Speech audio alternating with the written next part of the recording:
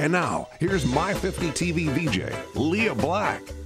Hey you guys, I'm inside California Pastrami. I just ate here for my first time. I'm so full, but it's amazingly delicious. This is Joe, the owner. Tell us about California Pastrami. Well, California Pastrami, we started about 6 years ago at the State Fair, and we've been in business up in Santa Fe for 5 years, and just opened this store here January 28th of this year, and we're just looking forward to growing again.